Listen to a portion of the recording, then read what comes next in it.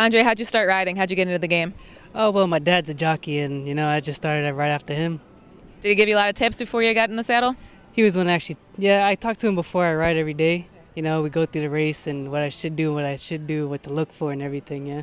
How long have you been riding for? About a year and a half. Where were you throughout the winter before you came here to Arlington? I was at Fairgrounds. How'd you like it there? Oh, it was good. I had a good meet. Wasn't too bad, yeah. Who's your agent? Tim. All right, so Tim has been familiar with Arlington. How do you prepare? You excited for Arlington?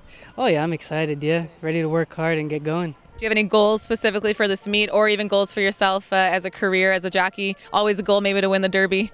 Yeah, that's always a goal, to at least ride in a Derby at least once, But yeah, try to win as much as I can, work hard, Good. What do you think about Arlington? Oh, I like it. It's a beautiful place.